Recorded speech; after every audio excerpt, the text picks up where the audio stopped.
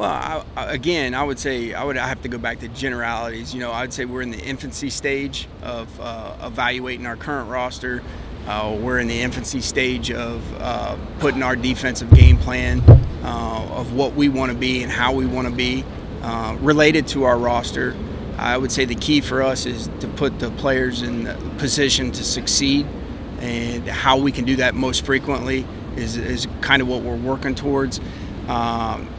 Again, to me, it doesn't really matter what happened in 2018. Like the 2019 for me, like all the players, make it included, would be like a blank slate, and kind of approach it that way. How do you value, I guess, defensive positions? Is there a position on the defensive side of the ball that you say that's the cornerstone of the defense, whether it's a pass rusher or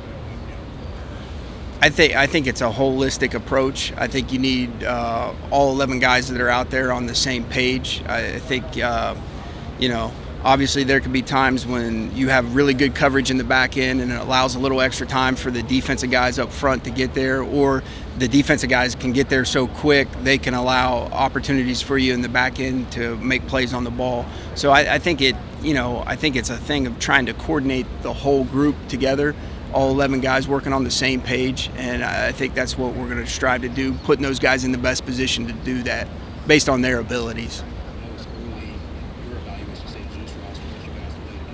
Xavier a little bit. He had a little bit of success on the other side of the ball. What do you see, I guess, from the other side when you're out there about that type of playmaker, a guy who can just answer the ball like that? Yeah, I think Xavier's, he had a good amount of production last year, and obviously, you liked a lot of the things that you see on film. I would say for me, I was more focused on the offensive side of the ball. There's a little bit of crossover, but even when you're watching the crossover tape, you're still primarily focused on what the offense is doing. So again, it really goes back to being in the infancy stages of evaluating everybody that's on the roster and putting them in the best position to succeed. How would you characterize your relationship with Brian? Obviously, you all have been up the ranks together for a while. I'm very, very happy for Coach Flores, getting the opportunity. We've worked together for 13 years. He's, I think he's a great communicator. He's very intelligent. I'm very excited to work with him. Very excited to be around him. I feel truly blessed that that we're able to, one, continue our friendship, but two, continue our professional growth together. I think is an awesome thing. Was he the main reason, I guess, or the big reason why you felt like this was an opportunity for you to come to Miami? Yeah, I mean, he obviously had a lot to do with it. I think there's, again, I was just very excited about the opportunity in general, but knowing and understanding him, I feel very fortunate with the guys that he's built the staff. I think he's done a phenomenal job of putting the staff together. So whether they're guys that I knew from the past or they're new guys that I'm just meeting, it's I think we're all working hard to try to be on the same page.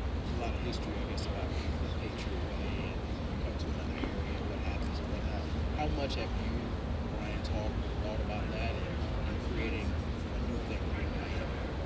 Well, first and foremost, I would say, and again, I wouldn't want to speak for Coach Flores on that. You'd have to ask him. But I would say for me, the thing is whether it's at New England or some of the colleges that I coached at, you take experiences from everywhere that you're at. And whether it's good, bad, or indifferent, you try to implement the good things, the things that you didn't like, you try to stay away from. But I would say, ultimately, knowing him for as long as I did, I know what he's thinking before he says it, so it's one of those things. And I would say, I'm not really, whatever happened in the past is the past. To me, I'm fired up and excited for the 2019 season.